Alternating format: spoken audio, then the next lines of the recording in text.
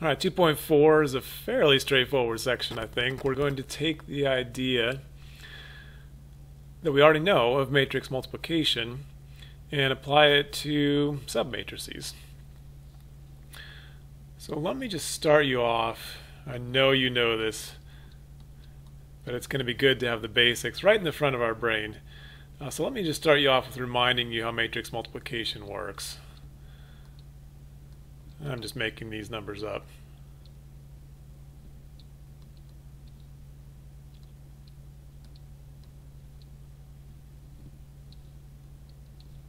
When we're multiplying matrices by hand, which isn't that often, but when we are, we sort of have two different ways to look at things. We can look at it as sort of repeated vector multiplication.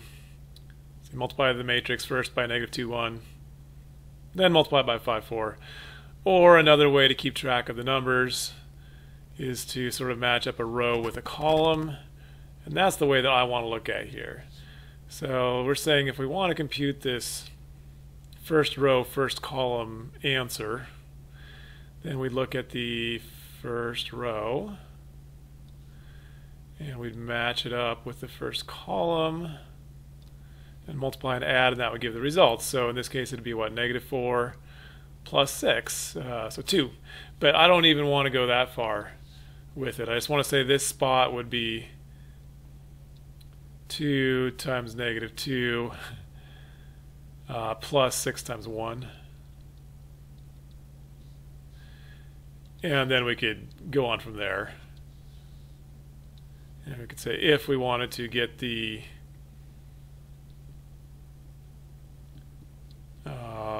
if we want to get the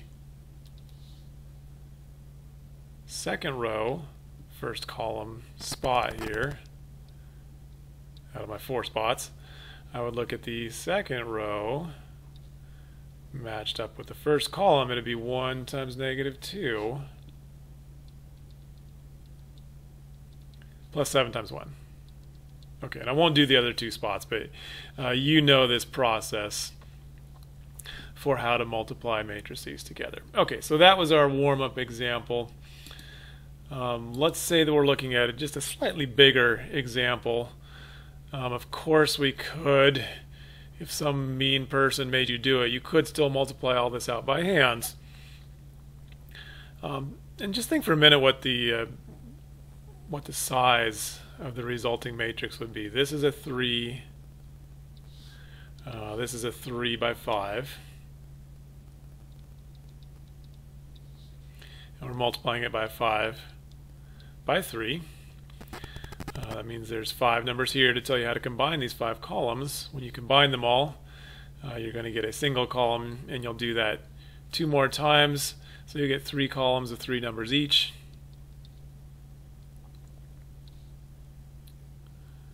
So you'll get a 3 by 3 result. And again, if you wanted to do the very top left corner, if you wanted to do first row, first column spot, you would again take the first row, match it up with the first column, and hopefully I can do this right. Let's see, this will be 5 plus 4 is 9, plus 0 plus 0 plus 6 is 15. I think hopefully you get 15 in that first spot. But it's still that same idea of matching up a row with a column. So the idea, this is all review so far. So the idea with partition matrices is to take this multiplication problem, and instead of looking at it as one giant problem, to chop it up a little bit. Let's see, where will I chop things? I'll just chop it right there, and right there, and maybe right there,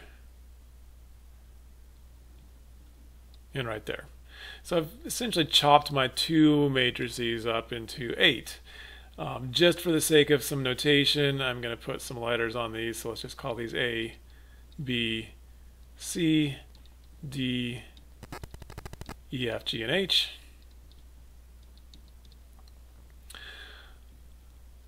So now that I've chunked up my matrices, or partitioned them, to use the right word, it can be shown that matrix multiplication works the same way with these chunks. Treating each chunk like it was just an individual entry in a matrix, I now sort of have a chunky 2 by 2 times a chunky 2 by 2, the results.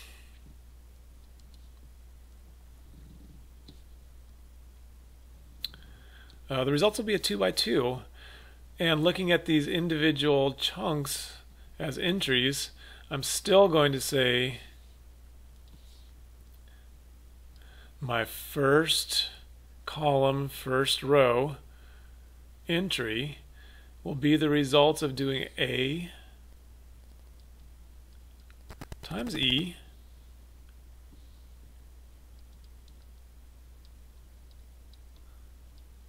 plus B times G. And of course, these are not just numbers anymore. Now they're submatrices. But you can still do it the same way. And if you wanted the second row, first column, you do second row times first column. So that would be a C E times a DG. And we could go on and do the other two same way. But let's take a look at this and then talk about why we'd want to do this. Okay. So first of all, obviously with a matrix calculator, it's not that hard to just do the original problem, type in your 3 by 5 and your 5 by 3, and you get results, and that's great. Okay, so let's look at my chunks. So A was just the 1, 4, 2, negative 2, 1, 3 portion. And E was this 5, 4, 1, 9, 0, 6. So if I wanted to do AE, I could do those. I could multiply those chunks together. 1, 4, 2, negative 2, 1, 3, 5, 4, 1, 9, 0, 6. That gives me something I don't really recognize. That gives me 9, 52, negative 9, 19. Fine, well and good. That's AE. Keep in mind I still need to compute BG. So B and G are both 2 by 2 matrices there. 0, 3, negative 1, 5, and 3, negative 1, 2, 0. Let's do that part next. So there's that little chunk. That also gives me something I don't necessarily recognize, 6, 0, 7, 1. But if I now finish my process here, I've got AE, I've got BG. Let's go ahead and add them. Let's do that one plus that one. Now I finally do get something I recognize. That's 15, 52, negative 220, which all the way back up here is 15, 52, negative 220. It is indeed the first chunk of the results written right there. We would still have to do things like CE times, or CE plus DG, hopefully, which would then produce 22, negative 1. When we did C times E and D, 9, 1 times G, and added those results together, we should get 22, negative 1. And so far, you are saying to yourself, congratulations, Abel, you have found a way to make matrix multiplication by hand even harder. Because now we're doing like multiple matrix multiplications and additions just to get the same results we would have out of one big one before. So what's the advantage here? Two advantages. One, this is good for us for some theory in the future.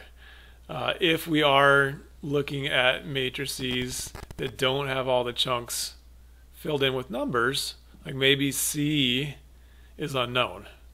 All right, I've got an x1, x2, x3 in there.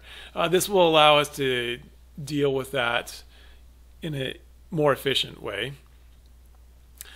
The second answer for partition matrices is one that we're not really going to use in this course, but I know some of you know this, that matrix arithmetic is often useful in programming.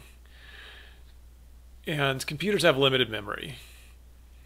They can only hold a certain amount of a matrix at one time. So you can certainly chunk up your matrix so you can put it all into RAM and actually do the computations more quickly. So this is a computational efficiency thing here. We are not going to deal with matrices that are too big for computer memory, thankfully. But this gives us a little bit of an idea of what you could do. So that's it for this video. We'll look at a couple examples and a little bit of notation in the next video, and then you'll be ready.